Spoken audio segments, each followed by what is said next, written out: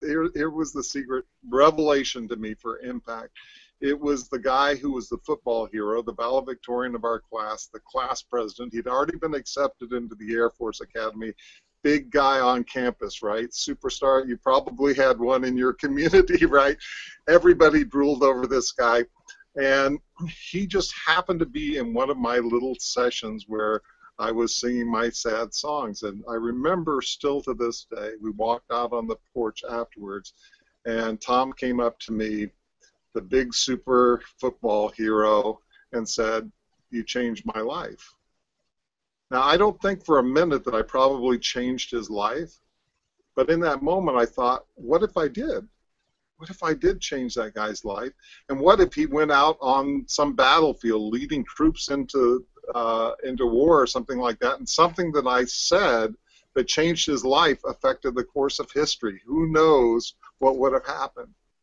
And I realized in that moment, I think, that we all have an impact, whether we want to or not. You know, it would be really nice if we didn't have an impact. That would mean you could kick the dog out of your way. It wouldn't make any difference, right? You could say all the insulting things that you wanted to your mother-in-law or whoever it is that really offends you. You could eat whatever you want. It wouldn't make any difference because you wouldn't have an impact, right?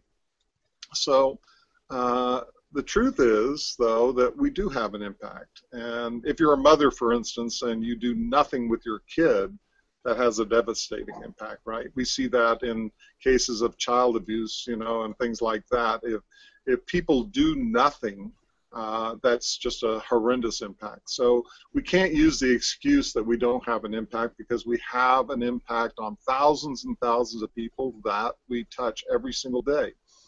And I kind of have this personal quest, and the quest is because of the fact that I know that I have an impact on thousands of people. I think that I ought to have a good impact instead of a bad impact.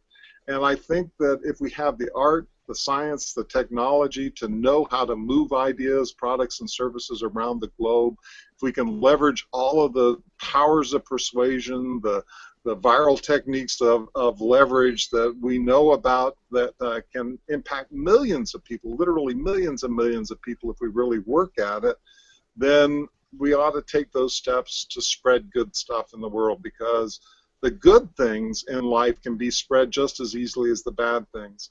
And conversely, the bad things can be spread just as easily as the good things. I'd like to see more good stuff get out there.